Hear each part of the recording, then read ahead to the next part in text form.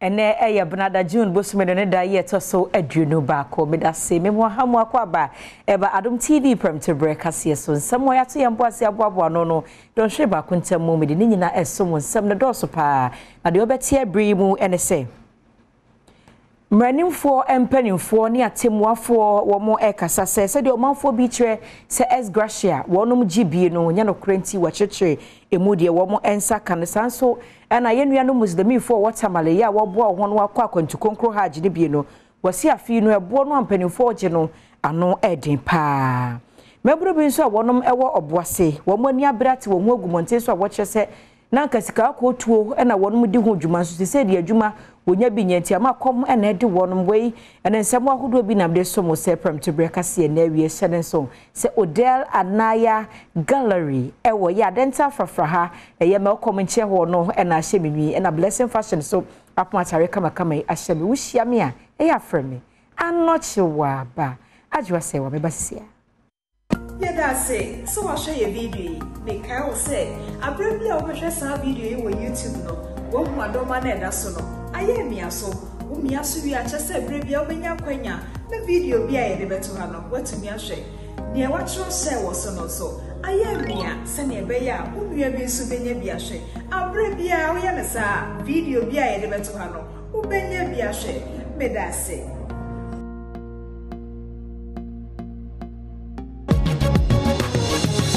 Afi don hweba kontem kame ho na afi nsem no memfa nso mo me free ni nyina se ewo eya temuafo na afi mranimfo empanimfo wono nkabo mu koye wo Memechira Association of Magistrates and Judges of Ghana na wo mo kasa kire so manfo bi ese na anwa da na Gracia so obi asoma wie no woko na oman no eya asade ese wotam sipakuduo e manipa no de wo ahomgie mu no omanfo bi de won se etresi wo so mo kwaro mo gibi na enumbo no na opanyina wo no na wo yetitire ni e de mase ko no Justice Henry Kofi chechemu se Gracia nya de ese wonum agibie na nchemu no etwaso.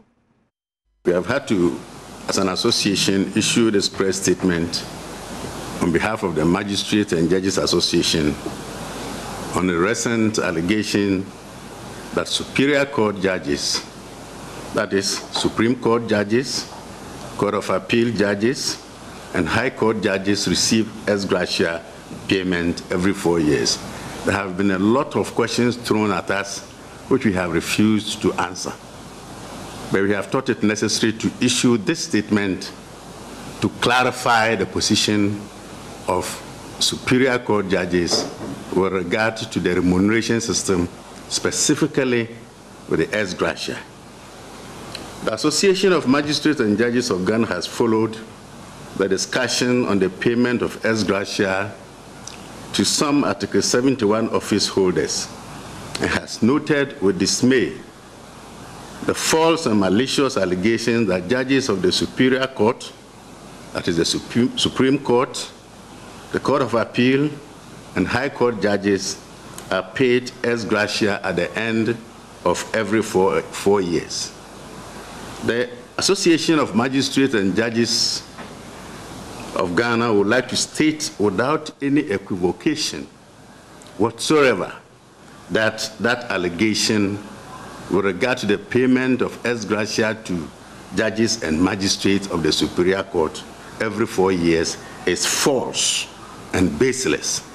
Kwa sante mantem no emu Kumasi mayor eyeyewra Sampan no panyini chemu a enche kra ena adwadifobia wodom ewo Kumasi Kasee ni mu no droben bi atue ya na nsuo na muma nam so nsuo epetigu omo niema so na dodo no ano eniema sese no wosu sempanimfo ema wodom patisika anase nsiachiba insurance na no na Sampan chemu se edwanu a wodom aside de ene insurance bata ho na nso ebodwa ne ho ba nya adwadifo wom ne womo niema nti dwadini bia antena se for ne ntuso sa ban ebre ni skabi na wotwetwa mu ene de etoso enanya ensuo eyira fa dwadifo e wokegeti adwafoforo num adwadifo eniema hodo pina aneseye womo kirima scam pempem ana omahwere ene nti omodi tudwa se enya de awedie omode beche wombaje empatesika afri empanyfo a ehwedwa ne so ya kodamo ya office wonu mo omudi na adwane omadwane ya hanmo enti we ya fa bibia nche ya tuye bibia many more says say ya be 300 million me for one city kura nche because get ya higher ba ho man fan encheye light bay wo mo twe to wo ba no matum wo mo se mo de light bay ka ya de we twe light bay ka ma ne ye aha ene bia na wotwetwa mu ensuo wo pipe ni bi epaye ama ensuo ese omo ene ama nyina se wo hwe stores ni bi kura besi ne enya de omo abiebie empenfo de atudwa se pipe no enmani mi ya na omo soso ano ekakra de na adwadifo no epene se wo betimi enya compensation edi afri wo mo hwe adwai so nanso onimnyamfo samopan edi ato adwa se senka company share da eno ko pipe no edi gu ho se ya pipe no nti anko se nkrofo na a different matter but this is an accident as company Kumasi City Markets Limited no ye de ni say ye bebo facility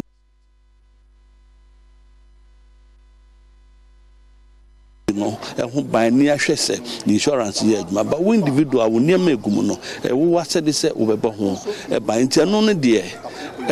jadi me fa kwen so no maka achrom no masrom obi bia wo ye business enye honko ba bia ye business bia no ye ma insurance ho hia ye adwadifo yi ena anofo ekirima de onimnyamfo samopan ede to dwa no nukrani anyomode enenti omo so akire anamo a omba betu twetwerefo panyini ede ma adwadifo nkabom ko wodwam ho nyina owura rubin ame ene Adom Kasee twetwen enkomo be onu me na osan board chairman o mbisa no say omo ye insurance we wan etua say adwadifo na etua ni so so omo ye insurance for structure no o man ye insurance for nyema na ewu ma ye ba ka etia nyina aso ye hu say ye nyema na de bia say we structure na say they say no the working ye pa ye adwadifo leaders de be ko adwundwum ye so be ka che adwadifo no say enche bia ye so be jai insurance na ye tua e ma omo ko tua insurance ye be jai tua says can I do more go to insurance no yan kasa be insure ni ma ye dem na ye ni ma say a yes you to me nya hu ska fi say nsuo ndie die hu enyai pai na enyai pai china fi say die hu wo honom no sa pipe no galvanized pipe na valve na si honom no you over 100 e ojo ma say is a backward me say emretie we mu ade che say dodo na aso betimi asai say sa Yegusu agina sante mantemo ne enko sika kroma danse boase meburu bia wonom ewa danse boase wochemu a na obampotemu honom adwuma woye pa no eyefo agudie to na enumu na mpanifo kyerese na makwanso ntie ne nei wo mo ye ntotoye na afi watumi ede wo mo akobia ya hodo a enka obetumi aye adwuma na namra kwanso ye community minded nso se adwuma de adwuma nya de se wo munya bi ye nto de adeswede eto aban na nanom ene anglo gold ashanti mpanifo nim se wo ma wonom adwuma ye community mining no odo ho bekwa koshim bi na aboa nanso community mining yi enkoso na sese nso wonum eni adwuma bia ya otifie wona mo ye kire so de adesede eto aban ene nananom ena afi anglo gold ashanti enim se womra emeboa wo mo no omi bi adwuma emebunu betimi enya bi aye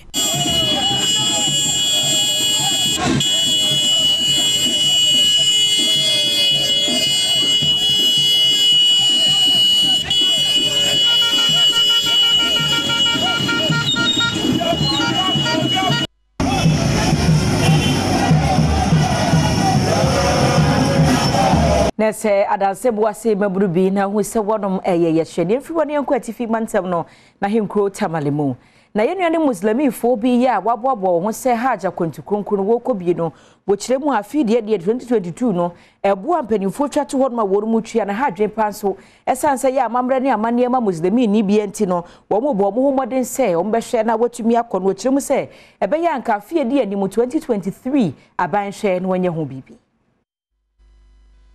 akwantufo yi bi ene Adom Kasee twetwe nkoma a odi to dwa se wonum a wo mu etua sika wo afimpim mienu ne aduonu mu senka wo asase kronkron meka so akwaji nhira mekire haje no ya covid-19 yare ekodi awu bebo mu nti wo mantumi ankwa no won sika akamu a wo kire se wonsan tua Ghana cedi ne empemaduo so enka ho ansa na watumi akọ eno no wo kire se twamene bo pa na mpanimfo ede ahye wonkon mu na nti aban emeye bibi ma won na wonkọ won moa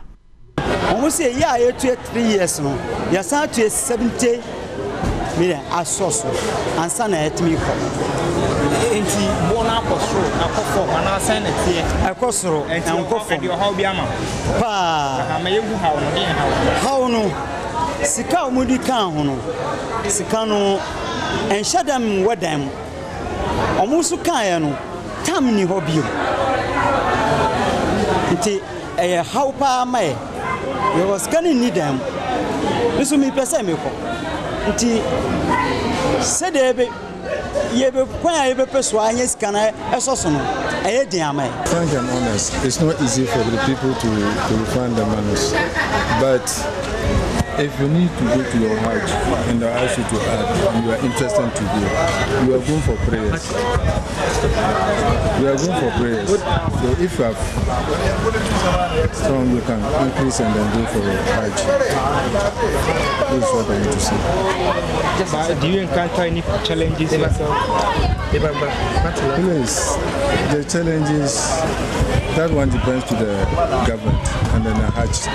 board members.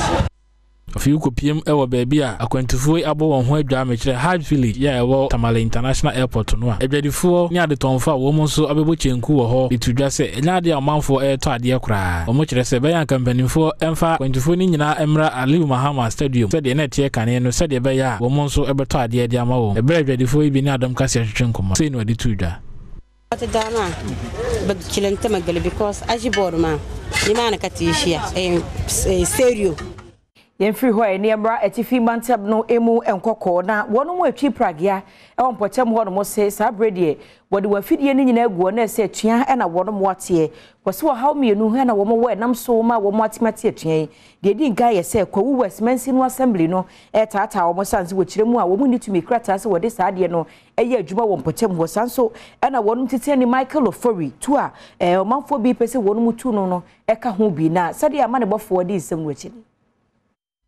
Bra wana otwi prage bi ni Adom Kasee atwetwenkomo no de tudwa se tekwawu ana afo mensini mu mpanimfo enyimra de ato won so se won pene mu anya dwuma won kokko krodua no emfiri won so de a enya ade a omo ebekwa akoye dwuma kora bokire se Michael Ofori ya wono ene daku a watie ano no wontumi emebu nkonta emfa ma won osika a wachietua mretintin nyina ade ama no nti nya ade a wono so wo mu betumi na ye dwuma bio.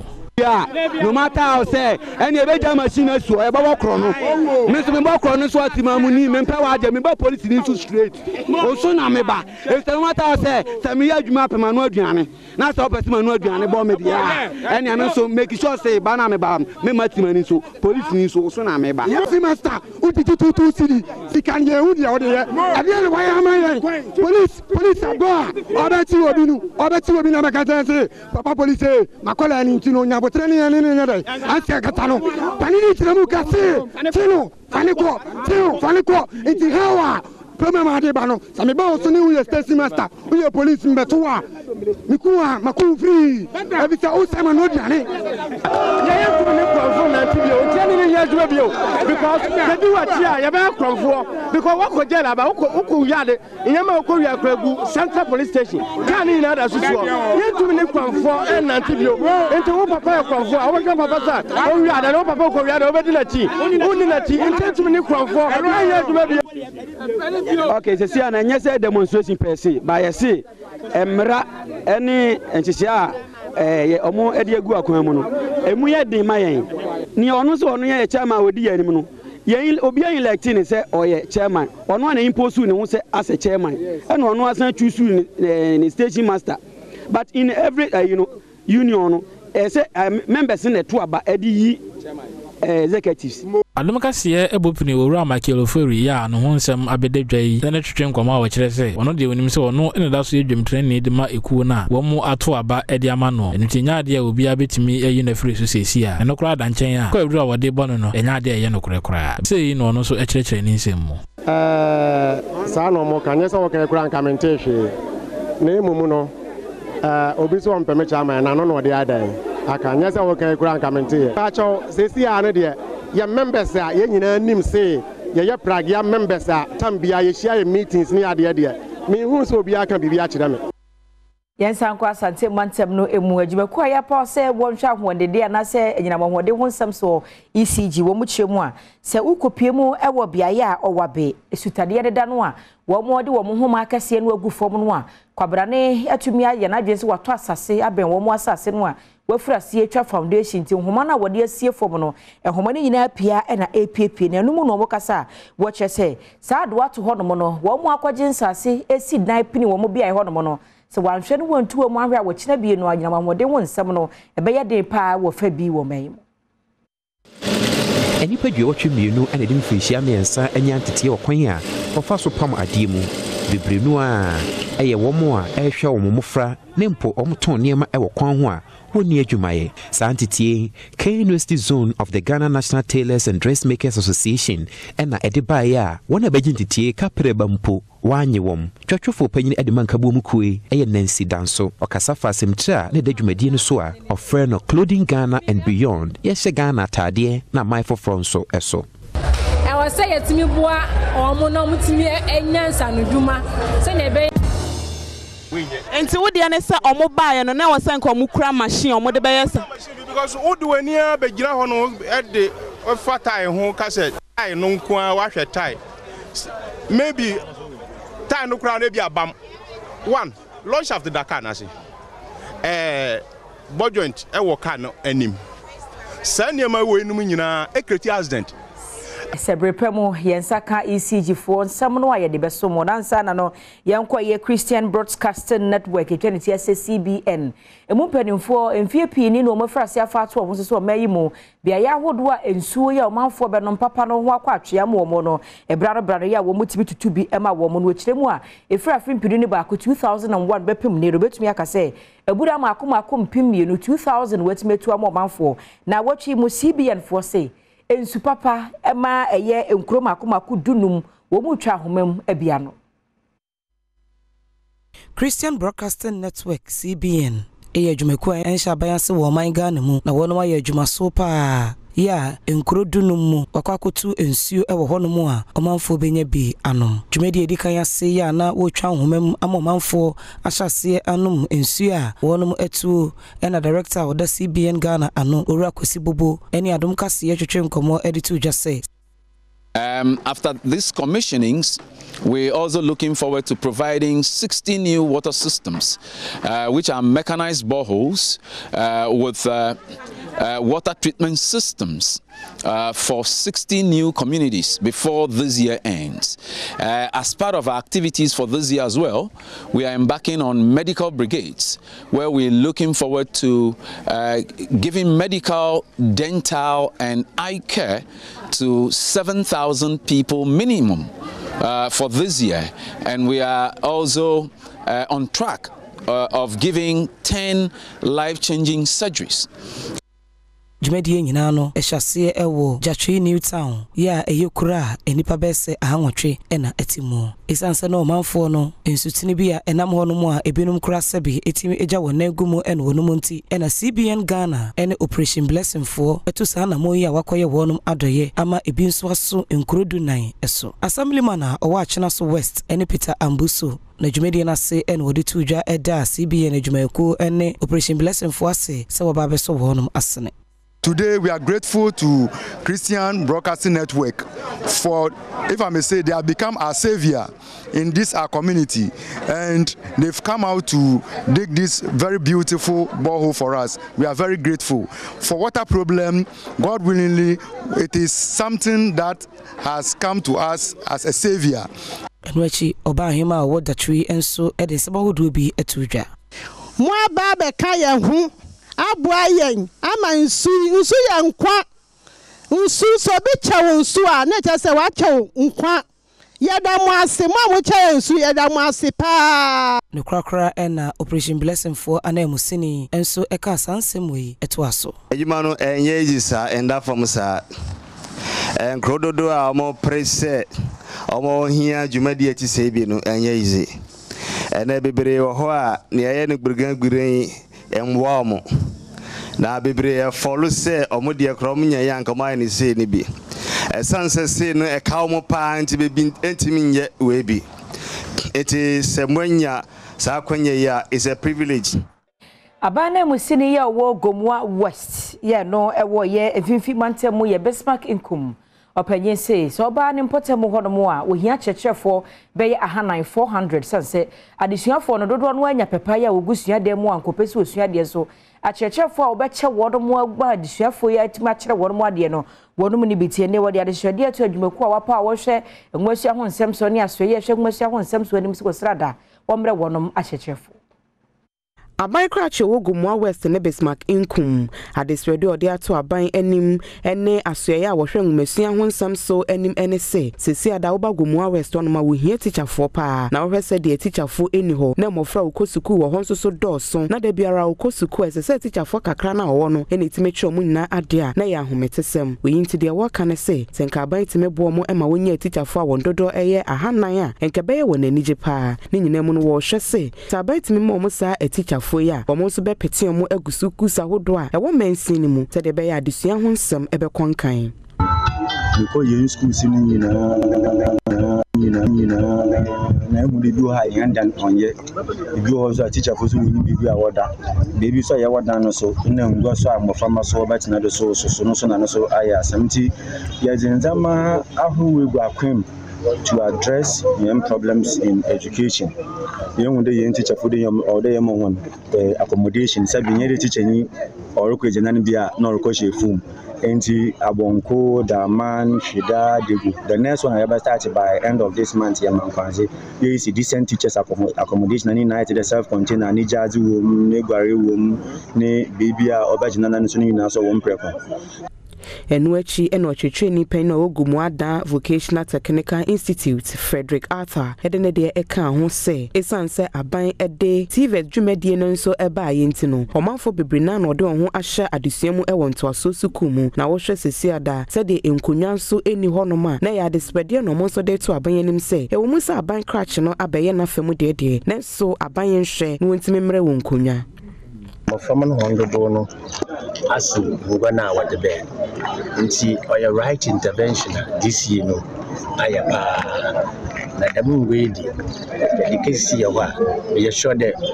da me e hona oha onyama ibinum from the woko class when you be ntiani na no but me say na ni na wa but can grade there ba shemi de nyama bebre o ma ye ho che ye ho about ngwa ye tina do ne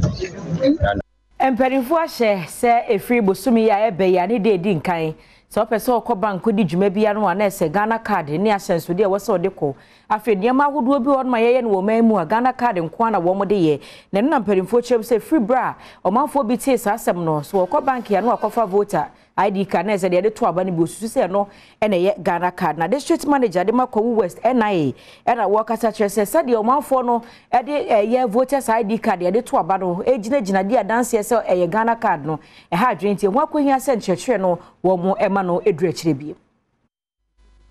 Afrika unsabosumi de dikan Ghana card eba beye card bi ehun pa e wo man Ghana mu sanse sikasem ho dwadie ene enketa ho bi a obedi no jese card ekura wo ansa na watimi aye Adom Kasee amane boni akosi dwamana ene mensiripa nyimpa woda National Identification Authority Makowu West ano Festus Owusu etwetwe enkomo wodi to jase ebinum efa voters ID card se Ghana card a eni se wonum eye ne sana afi so aso ye no aye krado se obi bia o card ayera anase wonsan kan wodi no oba wonum hono wo be hwe wo mfidie mu ehunu wudin a ewo ho se be ya wo betimi ayi wo card no ede amawo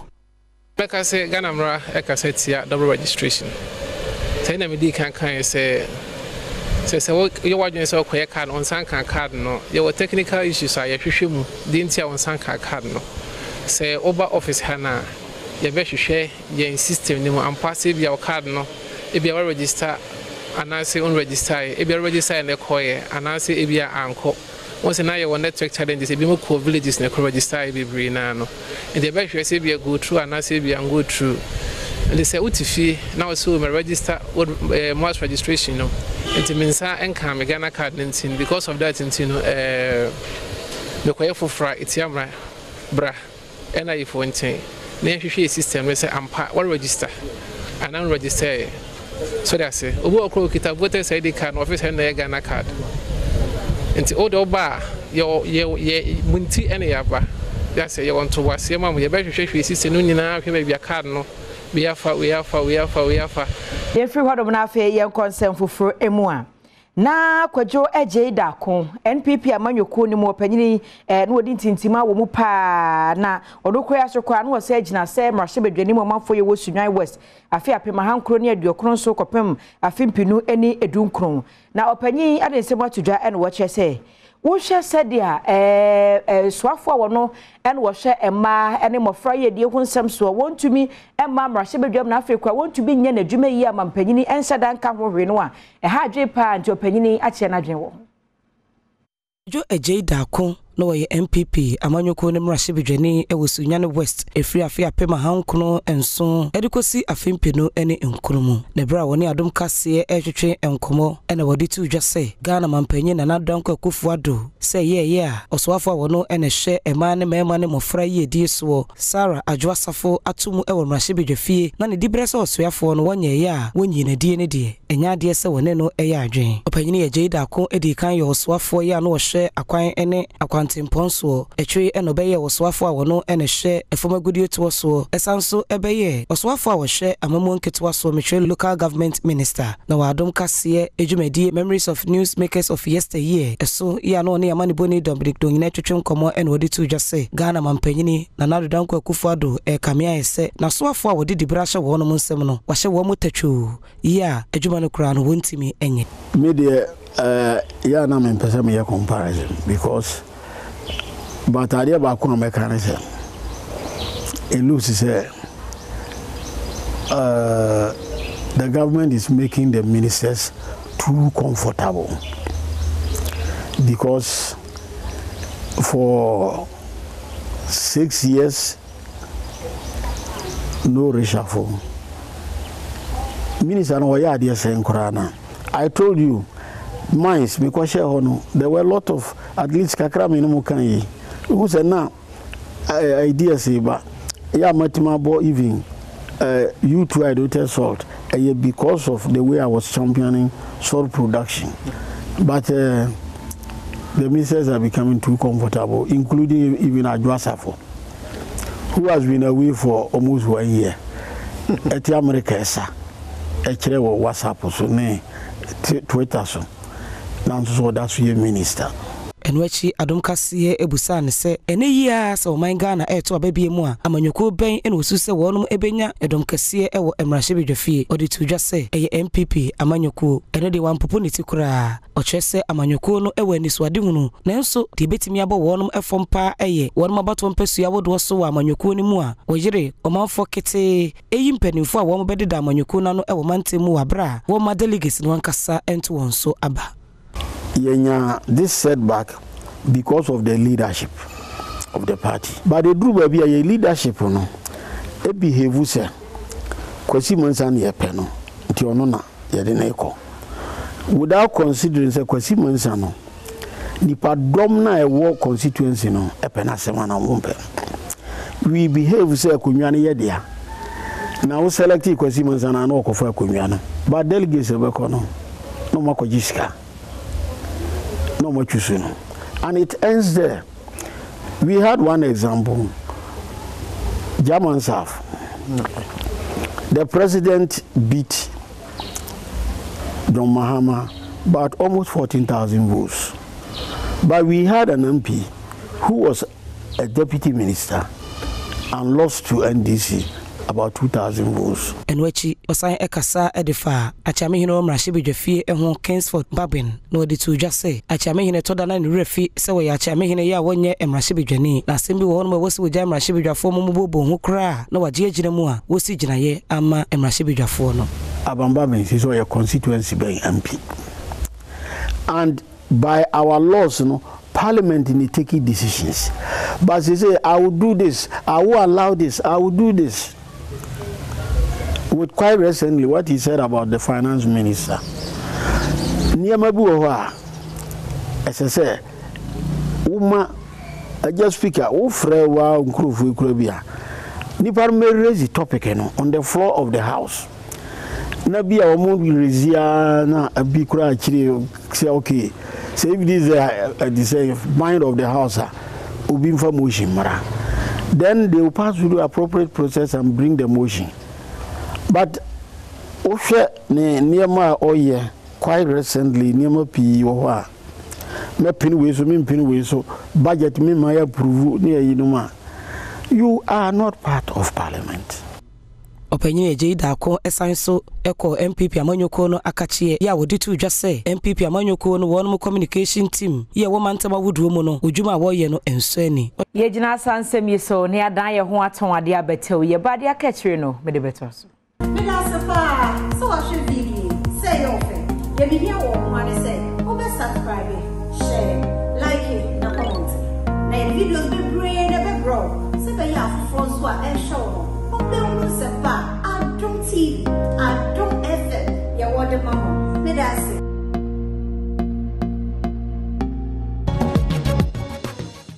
Achaba eda se so gusu he Premtobre Kasee wa Adom TV so afa me nsem no de aka no me mfanto so emawo.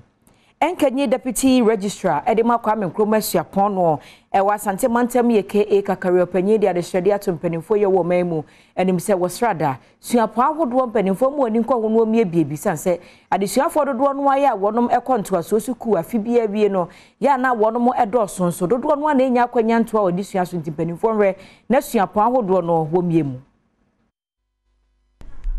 Ora KA kakari a wono enu dwemtre ne de ma abejoku a wo mu ena hwe ntotoye so e ma Jachi College of Education ebebo ade ensam yi tudwa wabra na obu esiku ya no na afa ebu ensu a watu ede amakuro no ano aka ho enu mu no woto aso se emofra wo wie SHS ntoso suku no afa bia no edoso ye pa na so abrahu sema ewu mu ne se bohwe na mu kakra bi ena enya kwan ekosuapon suku ahodo mu ekwaje nteteye ni nyina ne se suapon a ewo man mu dodo no enhye da no so sa enu ntimpanimfo enhwe no wontremu se na be tumi afa esukufo no dodo na afei so waside to dwa se mpanimfo beboa no wabie Jachi College of Education nim na watremu a ebeboa matumi afa mofra bebre afi bia se ne be wo nso ebenya ntete no de abo wombra training college de eboa enkura no co school no from basic ekodu SHS na omuwie SHS na ibeko university ibeko polytechnics but training college de ho ne tete nimdiefo a ombe kyade adisuanso ne fare ba nyina anse ye kyerade enti se wo ya dika adwene ho ahu se ye wo school ni nyina bi wa ha akade de betete enkwara teacher training college de ye betete a teacher fo a ombe ba kyerɛ enkwara de from basic through secondary school ene adenti ehun fa so apart from se kron ma no benya adwuma ye no enkwara no ombe ko school no kroma benya adwuma ye amanfo free ba bi ba ye adwuma wa ha ebe ko school na makro no nso ejidini enu achi na Jachi hene baafo kwakwa muaten otoso na de na dudi samu tudwa se Jachi College of Education yi eye omanfo no ankasa entobo a oyeye na otumi edibue ne mum na ban kaprekra ni ho a ewo mu no wogina so de abasobode amane manfo titri ni wona wakobo ho adwa ewa manone nanso wonchi free Jachi abaso se wo mu etwa wani behwe wo nkrom no obeyi sika de boa ma media tisi etumi ekoso Jachi mai ye nyina ya sa adwene ho ya kabom sa ya ni abebie College of Education sa College of Education ya bebie enya aban ana ebia mayai ye ni Jachi ma no na ya transe ye free ho no na ye nko eye kentampo mansi ni mubuno apo ye mantem no emu na na Selina afi apokua na nanu me wo ho no mo se ma me wode na ye nkoso hema wo sanse o Netherlands abrochima mu de so se de wasi dwene kunsuman ho no eje wo mo nsam kra na ma me bra mo chi no na wode ni di ade sa no wo hye sa pomuden de wa ye obatanti ede na koma so pa me no wo kasai akade ne mfidi ahodo a wode abra ya resabie wo kunsu no manfo nyina eni age Oyina wo kunsu osan ne kwaku kurantin otosomienu enche bia no de Miss Selina a obi mai so Netherlands ana wo free esi so se nkoso hima e wo kunsu na wahinsi na se no ana nkoso hima na Selina efia pokua e so manfo ne bo so beboa amomanya apomuden asoye e wo kronim se de be yo manfo apomuden ebetumi akonkan na esanse opese ne bohye no wodi so nente no ene ne ode okada ene ne ma hodo bia ahoka epeye se 80,000 Ghana cedis na hima yi kiremu dia aban ko antimi emfa nto ne ho so nya bibia enu nti ho be so manfo no mo so nsem obi ebeso aban mo na bibia wo so mo ye de boa man ekuro ene mpotema hodo no mo ye de boa for the health center because I got involved. I know the Canadian government is already working hard on placing a PA, midwives here, nurses, doing outreaches, but the government can only do so much. So they need help from the community, and therefore also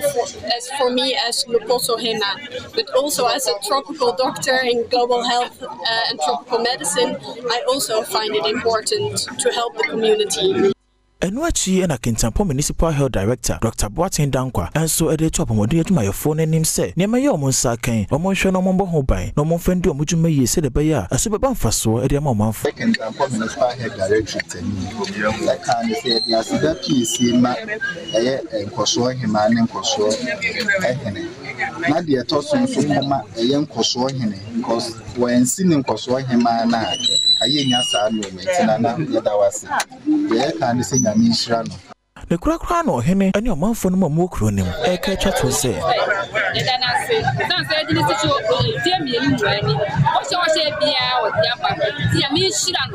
Every one of my fair young call and send for M1. Now, my henny, our modern idea, the for cry, a womo. Nana Ade at the Shredie, at 21 for your name, separate away. We back one nebo na kabumu munam punto and in Kankwa one more poem potem crano. Sakobasa man so sem what Timmy were coming at a one montem one yadia say, a bit to me a bantu munina, quam na kuma pa, one fan time penny fortune at the Washington, one sanka.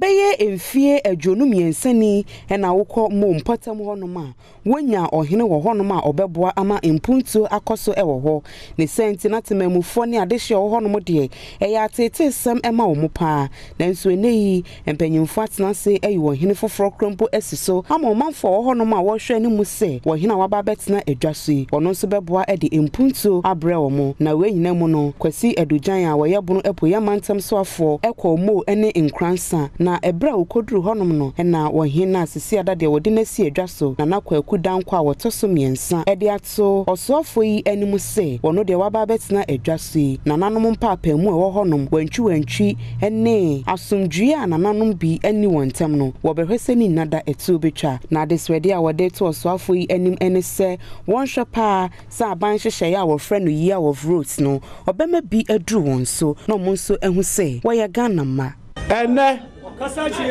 Minister, waba bedru ha na no kwasem nie mani age pa me wure so mfida mo man so wure mfida Minister me de nana dankwa emom eye modin enye twidin nanso so ene twifo no din bi akofra a eye nana dankwa but nchirechiremu wo ye de no emu na so din no akose ye mampanyi din de na ono ne kam ena me ena me Kasee adujan ene nananom ekasa wiye no wode nsem bi atu adwumayfo wo Kintampo North ene Kintampo South Assembly no mu se won hwe so be wo na adwuma yi esanso omanfo wo hono mu nada ehwehwe mpuntu dwumadia ha eda nana dodankwa akufo the president of the country na niso ade ehunu a opese o achieve yene workers no ehia eno mo atoato adwene ama yenyina yehunu se akwa Yeguswa ejina enkabomu ene asumdwe ensem emu na pandai marche bedwani eye honorable Daniel Nsala Wakpal eno opanyedi adehwede eto manfo ani se wosrada obeti firi mantem yensani mu atore bi ohon ma bonse abusuako we omokakasa we wo mo am wo mo so na afi etutura sem okoso na moja kagu wo hon mo ha dwempa anti wode adehwede eto nkanka konkobafo ene wo mo kakasa ahodo no wo hon mo a na se pandai mensi no atifi mantem mu ene me ayahodo bi ne waka bom na jada hon mo no se wo mo ma adwebre omra na mpuntu a wo hwehwe no won sentimenka Emrashe bedwani a wo pandai mensini mu Daniel Nsala Wakpal area tudwa se Konkomba Youth Association ene Konkomba Welfare Association e wo se wonom ekobenkuro mu kabomu se beyi a asomdwe betimi aba pandai ene ne mpotemu wode sanse mu etu dwo babra sai ko mienu yi ekabomu na wonom eye Konkomba Cultural Dance Association ya ne nyina no wode dai amamra pa e wo pandai edi akere ewiase to amani ba ma me nyana mo Konkomba po no sai de bia amanya akonya bia mani mo bakasa edi kan sai asuje I've said, as you know, and now, yes, sir, come on for a Baba performing your culture, as showcase a culture, say, and another can't mean that. As you know, Yampan say, community, I invite on say, from so Mumbai, as I say, common to me, my bomb higher day, and within such a say, I won't. And as you know, here, Amma and Kofobi and your perceptions, we say, come out for the day to me and and yes, sir, and yes, sir. It will be able to deny it. I don't know the day. I don't know the day. Open say, Omutanama Bebre. Every more the arrows, a cool machi, and no, I have a partner on the Diablo. And no interest of the Quantapa. Every more the wearing at the Danny. Oh, who are the Abia, Concomamo, a Yanina, fear Casa. So, Sa, Shemu, Eta, Asia, Yabashina Casano. Ya, war a cry, Babia, maybe I call Warabonti, I am your phone. I am man and Ticasano. Yet to be done, but we are Ticasano. And watching no titreni as Midday na wono and a down one also na vice president Eda Kokomba Welfare Association ano Ora Vincent Bijiba enso any Adom Kasee etwetwe enkomo. Na de no so kade to aso enie. My name is Premtobre Vincent. You call me Premtobre Vincent. Yeah, you want to go on phone. I want your program. Yes, your culture. Yes, I'm Sabaya pomode ho nsem betumi akoye nti na Ghana ban ye de agenda 111 abeboade na Madam Justina Owusu Banahene ena se wokọ bonomantem a woye swafo yohemantem ni nyina so wo de kokobonsem akwa ma contractors ya wo mo anya akwanya no wosi sa yaresa bia bi se adwuma no a woye no wonye ne ye no ma honte sanse woye ne ye a woni mbete na se koba se okoye adwuma bia sabi ebema oman nan magu ase a na se ebi ka wono nso nti obi anhwe na nafamu de wonye ne ye Kasee Limited ya waji kontraji AC ayaresabi afoforo kora ebefa mpa maako ha ya nioma hudu bebre nso ewu mu bie obono mantem ye eka agenda 111 ani so ade huna amampani na adodankwa akufo ado ne naban ede esi wona ni so so beboa ma yaresa na yarehwe ho nsem etumpon ewo mayimu bono mantem so afo Justina Owusu Banahene de tudwa se ewumse Kasee Limited abon no ho ba se wo mu betimi awie dwumadi no wobra a wode ama won no mu pepepe na so se mensina hodro a wo mu enya yaresa bia yi bi penifo a wo mu ehweso no mu wani akwa ho no de wani ade akire se ne be ya ebe wiase no obi mfa so kwa emedan wa chenchena osan edit dwa se eni so yie pa ba bia wo mu aye adwuma na kwaduro ne mom se wo ma wo ho mene so na wo ye adwuma ne ntentem se ne be ya wo mu betimi awie no wani brem but nsam itudwa wa bra wo ba anan e konsrahwe e wo mea hoduro a wo mu AC ayaresabia yi bi osunyane atoye mensine mu the site empanimfo ene aban akabo mu a ye be hospital ye nyina ya to din say agenda 111 romantem ye de no ba ko eni ti odomase Sunyane West to be precise aye wo between Fiepre odomase Dumasua area the mihuni pace of work na omo ehya ase last week in April 2022 na barely 2 months the ehun dey na say ya no mbekọ no dey a na I think say ni that so ewo ho na me gidi say even 1.5 years duration dey am so mo fanya hospital say bibia nkotwa bayira homa mu dey na me gidi say anhwe kra mba wie kra ansa na 1.5 years duration dey am no aso so but na ya wa ba ya wa kan light 17 dey na say me so me gidi me ho na me no mpanyimfo edin sa wo so ene grade ene gitco and VRA she kwampa mafa so mutumi aboa ma yetumi enya nkane aba sebe ya site no to be come so mo ye adwuma anajo na fi to beef up security so ade ba kwa mehwehwe se ewom se ye pentem eje hospital no ade aboa ma yarehwe ne ayaresa ade mu de na so we believe in quality Ora Santana Catherine ono ne adwuma so hwefo Kasee Limited de tudwa se omu aye adwuma no mu beso ha mu nchichemu nwatwe ya oguso a wo ye ko wonanim nemum esesempanyimfo ehwe na ode nyina mahoden eba ya wodi dwuma no se ne be ya ebeboa na akromfo entimi emewia won nioma nko kire se sempanyimfo tumi de nyina mahoden eba ho a beboa ama watumi aye adwuma na adwo ne be ya obetumi awie adwuma no na afi waje mu de amampanyimfo ewo aye ho mobosome wa fimpi mienu no adwunu miensa musa de wahye no pepepe. Almost 45 days we are here, so we have started almost around 8% we are done. So our completion is 27th July 2023 for the completion of the whole project. So we'll be able to complete that time. So total here we are almost now only our company concerned. We are almost 70 people is here. So almost 70 people is here from the concern, and the remaining the 2 contractor is here also. Yeah, I'm sure. Oh, everything is available. Now we already discussed about this. Everything is available. We'll complete that one. Now the challenges we are talking about the electricity. We don't have electricity for years, so that we are. Enko MPP amanyoko no emu Western North Mantem no emu free brand penifo ye nhyehyeye se sa Mantem no beyi penifo ebedi amanyoko no anim ho no mo no enu achi no kyese penifo ho no mumu akyese etu esanse de no ope eye treasurer position no besi na nya de sa de wo mo boadwe wo mo sanse akogina John amoche ene gift anka Mantem ti sa bredi amanyoko no ko ye Western North Mantem ni mu a emu nyokra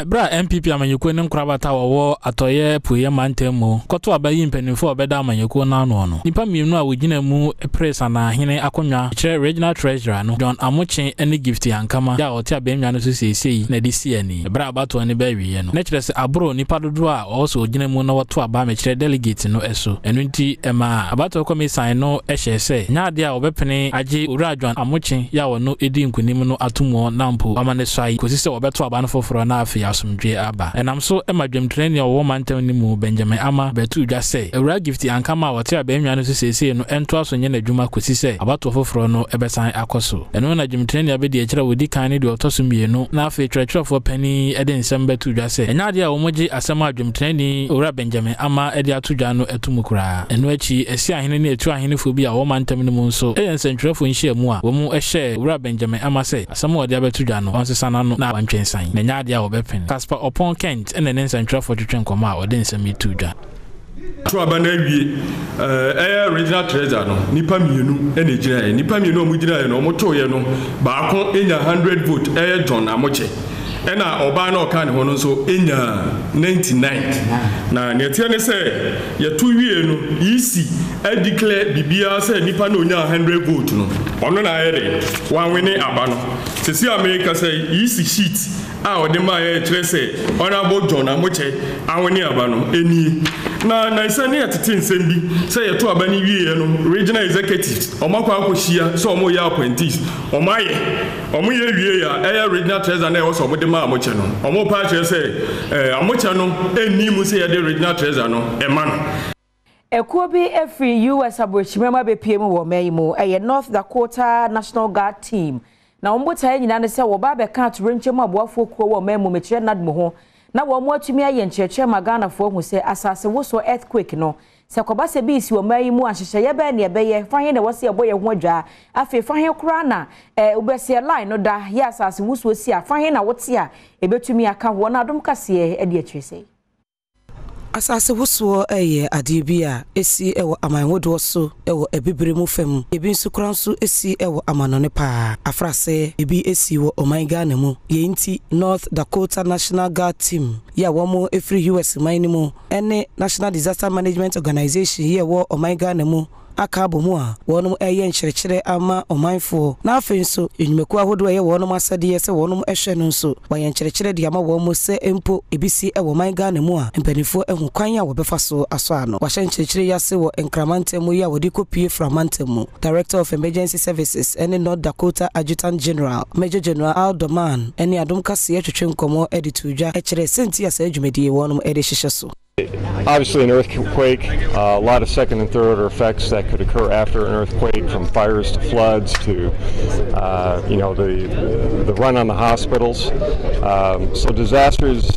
very complex situations. As I mentioned earlier, it's a team sport. It takes everyone working together to protect the citizens of Ghana. And the only way to do that is to come together when there isn't pressure, like this week. Bring all the institutes together.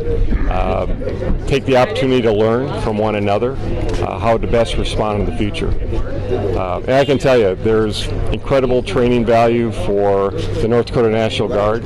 because anytime we come together to work as a team to protect our citizens, whether they're here in Ghana or for me back home in North Dakota, it's a good day.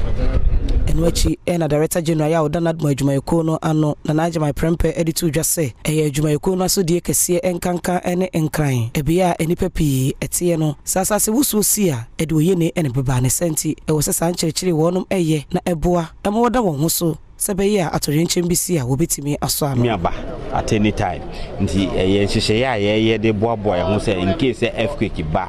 ɛkwan bɛɛ ne ɛbɛfa so a ɛbɛtumi a respond ɛno ho dwuma na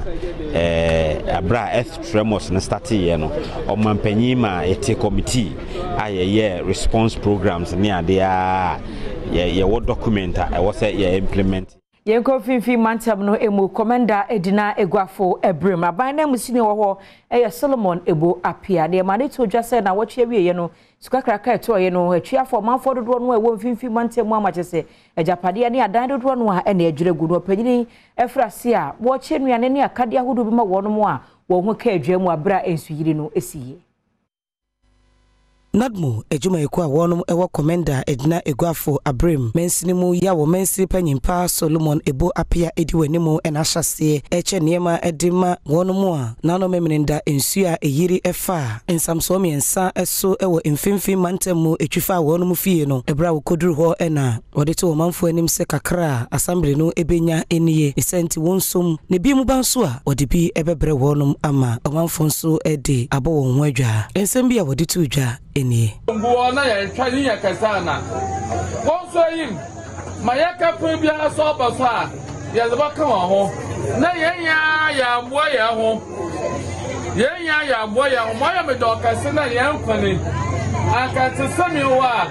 na apada koto na mo na dida kafa ye abra afepodu na abedna kala kutie wo mpo na yaka cha president no ahwana na mama road minister or the helicopter aeroplane or the basin na system we can say a field good or your word ma